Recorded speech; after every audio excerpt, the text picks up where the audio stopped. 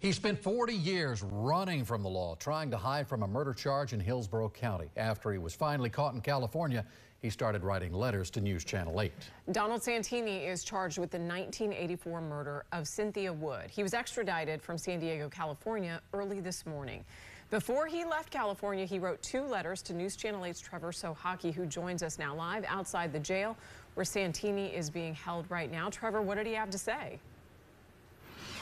Well, Jen, Keith, he wrote that he felt he was being used as a patsy and that things were not as they seem. What we know, Cynthia Wood thought she was going on a date with Santini. She was found later strangled a few days later in a ditch in Riverview. A criminal justice expert I spoke with said he thinks this is all part of Santini's plan to change the public opinion. Before he was extradited to Hillsborough County as part of his arrest for the 1984 murder of Cynthia Wood, Donald Santini sent these letters to me from the San Diego County Jail. He was responding to my request for an interview.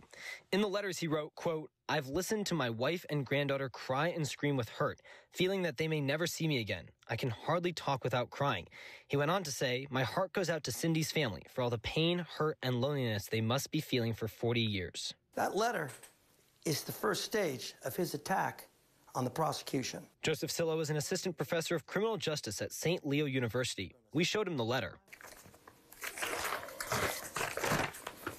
That's a letter trying to control how you think and what you think and how you view the case. In his letter, Santini wrote that he feels he's being set up and needs a lawyer. It's about, you don't understand. I'm really a victim here. You really don't understand. I'm not ever going to get a fair trial.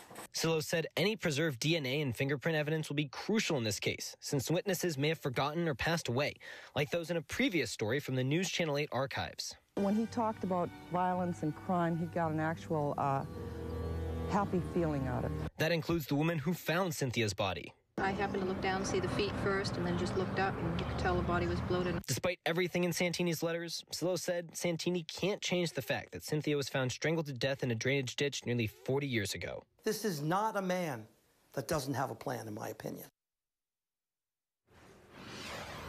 And the Hillsborough County Sheriff's Office said that it found Santini through what it called investigative means. It also said that it had sent investigation requests to California, Texas, even as far away as Thailand. If you'd like to read Santini's full letters to me, we've posted them in our article online at WFLA.com. Jen? Trevor, you've been following Santini's case. You reached out to him initially. What else do we know about him? Well, the Hillsborough County Sheriff said that while he was stationed in Germany, he did serve prison time for a rape that he committed there.